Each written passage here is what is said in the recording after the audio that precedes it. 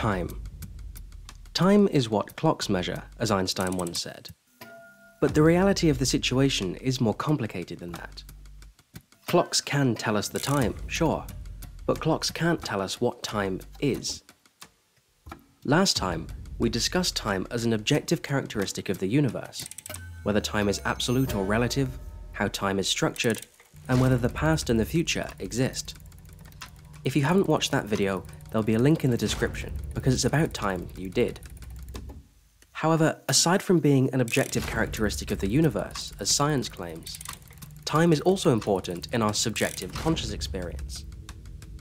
As we shall soon discover, the situation becomes even stranger when we zoom into the universe and examine what time is like inside our own minds, perhaps leading to the conclusion that time doesn't really exist. If we're interested in the subjective characteristics of time, we should start our discussion with our subjective conscious experience, and there's nowhere better to start than with psychedelics. It's a well-documented phenomenon, as the psychonauts in the audience will know, that time appears to become a little skew-if under the influence of certain drugs, such as LSD and psilocybin. Time slows down or even stops, as minutes feel like hours and hours feel like eternities. Sometimes, one can have the impression that one has stepped outside the flow of time and is observing it from the outside, transcendent above the mere mortals stuck within the temporal stream. How do certain groovy chemicals interact with our brains and disrupt our subjective conscious experience of time? And more important, could psychedelics reveal that time doesn't really exist? Well, it depends on who we ask, but Kant seems to think so. For Kant, the supposed objective characteristics of the universe, like space and time, are not really characteristics of the universe, but rather categories of the mind that allow us to organize the universe into its spatial and temporal dimensions. In other words, time is dependent on consciousness. Without consciousness to structure the universe with its categories, there would be no such thing as time in the universe at all. Time is just a method our minds use to orient us, but that doesn't make it a characteristic of the universe. Or perhaps Kant picked too many of the wrong kind of mushrooms. Or the right kind. Okay, that's all the references to drugs I'm allowed to make before this video gets demonetized, and I need that ad revenue for more drugs. Anyway, let's move our discussion away from these kinds of trips and towards actual trips in time. Time travel. Time travel has been a cornerstone of science fiction stories since at least the 1890s, but the serious scientific theorizing started after 1949, when Gödel published his solution to general relativity, which allowed for travel within time. Classical questions about time travel revolve around whether time travel is allowed within the laws of nature. Since this is a scientific question, we'll not answer it here. However, the question of whether time travel is allowed in logic is one that we can begin to answer, and we'll start our search with a paradox. Most of us will have heard of the grandfather paradox, which involves going backwards in time and killing one's own grandfather. This leads to a paradox, because one would never have been alive to go back in time and kill him in the first place.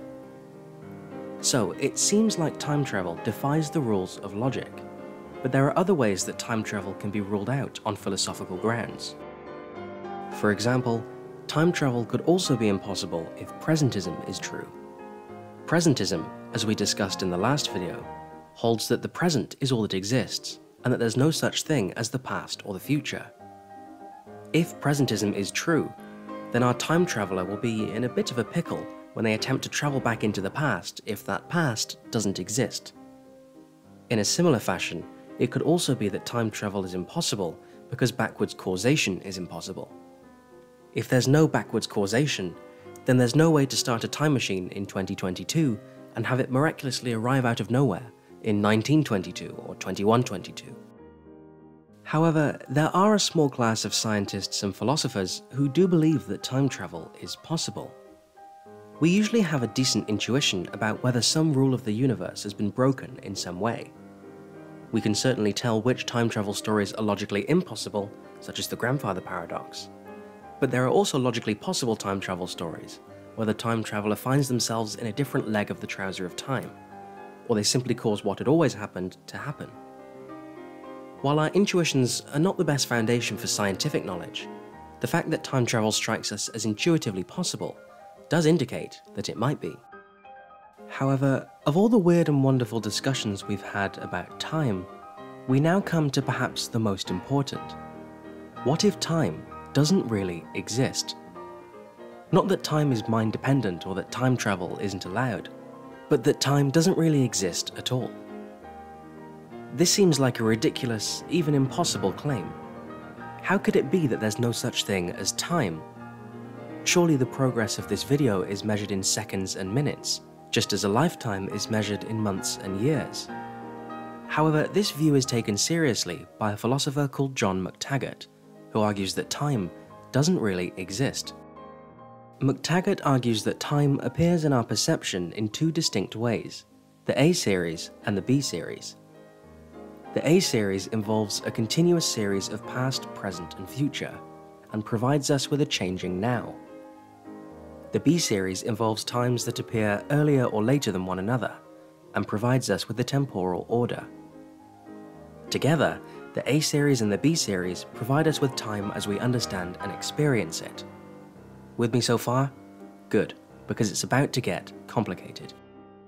McTaggart argues that only the A series is necessary for time, because it's the only series capable of change. Change is the essence of time, except for US laws which still seem to be stuck in the 1800s. And without the A series, the B series doesn't involve change. However, McTaggart also argues that the A series is contradictory, because no one time can be in the future and the past at the same time. For example, if I have an existential crisis in the future, at some time this will have become the past. But that doesn't make sense on the A series, because the existential crisis has the properties of both the future and the past. We could argue that these events are not simultaneous, but rather happen in succession. But McTaggart argues this doesn't work either. In order to explain that succession, we need to invoke new times, and on until it becomes an infinite regress and a vicious cycle.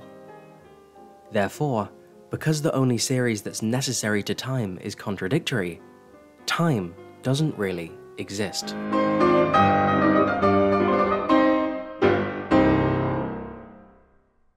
Right, so the discussion about time is even more complicated than we could have imagined in the last video. Not only do we have no idea about whether time is absolute or relative, how time is structured, or whether the past and future exist, but rather we have no idea how the subjective experience of time works on psychedelics, or whether time travel is possible, or whether time really exists at all. All I can really say is that it's time for a rest, to be honest. Thank you very much for watching, peace and love, and I'll see you in the next video.